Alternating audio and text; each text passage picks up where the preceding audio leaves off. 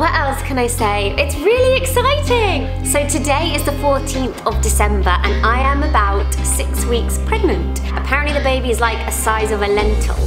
Very tiny, and based on the date of the first day of my last period, because that's how you work it out, I would be due sometime around August, which is the month of my birthday and is obviously the height of summer.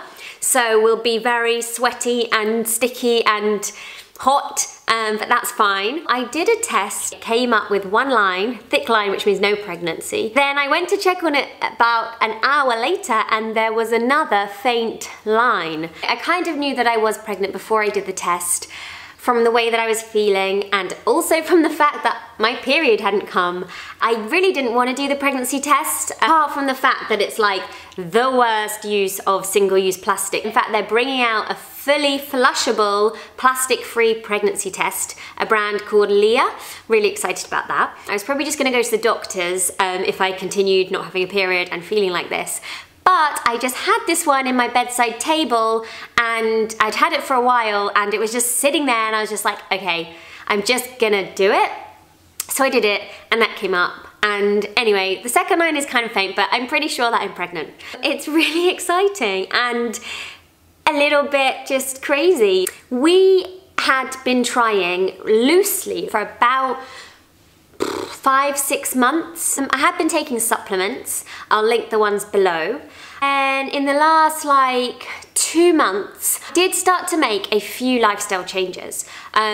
Mainly because I was having really long cycles and that was kind of stressing me out a bit because like my cycles were like 41 days sometimes, and that was meaning that even though we weren't necessarily desperate to get pregnant, it would take a long time if I had such long cycles. So what did I do? I quit coffee. I just made a switch to decaf. I actually found that fine. I found a really nice organic decaf and yeah, switched to that. And then like went out and about in cafes and stuff, they all have decaf. I swear when I was pregnant with Jack and Sunny, that was not a normal thing. I remember Pret, I'm pretty sure they didn't do decaf. Not that I've checked this time, but I'm sure that they do. So yes, I quit with the caffeine. I also started introducing a little bit of meat. Very, very reluctantly, but basically I just thought, I'll see. And just see like if a little bit of meat, like once, twice a week would make a difference. The other thing I was doing was making a concerted effort to try and put on a little bit of weight. Not that I was underweight, but just because I was having these really long cycles, I thought, again, maybe if I gain a few pounds, it might make a difference. The fourth thing I did was a couple of reflexology sessions. So my best friend happens to be an amazing reflexologist and she specializes in fertility and pregnancy. So she gave me 2 sessions. One was like a kind of general all over, but then the second most recent one she gave me was like a specific fertility one. I'll link to her below, she's amazing. I think those are the only things that I kind of like was properly doing. The supplements, some meat, a little bit of weight, quick caffeine and reflexology. And then like, yeah, so my period didn't come. So I just thought, oh man, like it's another long cycle, nothing's changing, I'm gonna quit the meat again, I don't wanna eat meat. But then like, yeah, my period just wasn't coming. And then I started feeling strange. So how am I feeling? So fine on the whole, really fine, but it's pretty early days, I'm only 6 weeks. One thing I am feeling is quite like nauseous-y. The only thing that helps is eating. And things that I've been drawn to include a lot of cheese, milk. So the other day I had like, I don't know why, I was like, I'm just gonna have a little glass of cow's milk because the kids drink it. Oh my gosh, oh my gosh. In fact, I've got some here.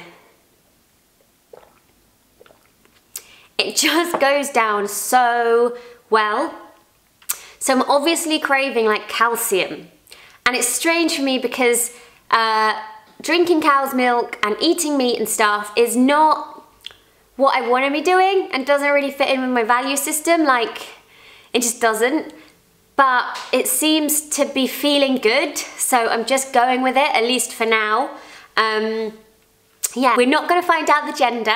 We didn't find it out with Jack and Sunny, and Not gonna find out this time, I don't think. It's like the most wonderful surprise. In terms of the birth, so I think we're gonna go for a hospital birth. I think I'd want a home birth. And actually, Sunny, we did try and have at home, but it didn't happen because, bit of a long story, but basically my waters broke and I didn't go into active labour. And if you don't go into active labour, you've got to go into hospital after a certain amount of time because you are at risk of infection once your waters break. So I had to go into hospital, but I proceeded to have like the most wonderful water birth in the birth centre, and that was just amazing. And that's what I think we're going to go for this time. So it is going to be a hospital birth, hopefully in the water. We'll see. Yeah, it's strange. Like, I love our home. I love it. But like, it's not ours. We're just renting. And I don't know, like, I don't feel pulled to give birth here. I don't know why, but I'm just not. So I'm going to listen to that and go with my instinct of a hospital water birth. What else? Aside from the nausea and constant eating, mainly just keeping busy with the kids actually is really, really the best thing. That's like the best distraction. Like just taking Jack to school, getting fresh air, being busy with them, I'm finding is great. But I'm well aware that the symptoms probably will kick in a couple of weeks, like maybe more around the like 9-10 week mark. What else can I say? It's really exciting. Weirdly, I think it becomes a bigger deal each time. I feel like first time round, I was like super kind of naive and just like, oh my gosh, I don't know what's gonna happen, but like we're having a baby. Second time round was like, wow, okay, let's do this, yep.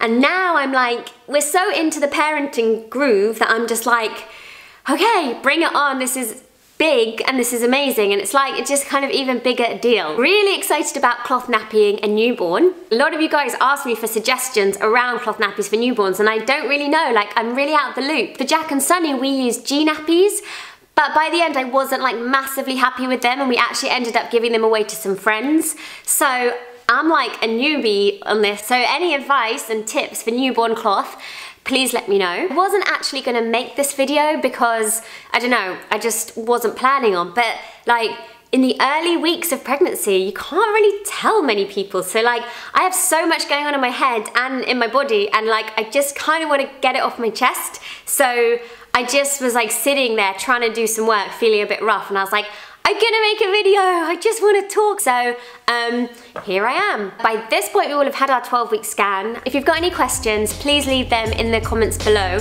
I feel like I've covered a lot, but I've obviously definitely forgotten something. I will link to the things that I've mentioned. And otherwise, I'll see you guys soon for another video. Bye.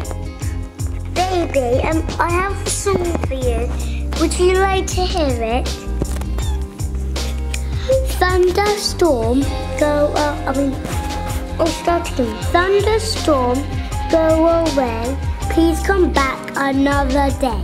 That's awesome. Can you talk? Tell me what you want to say. I don't like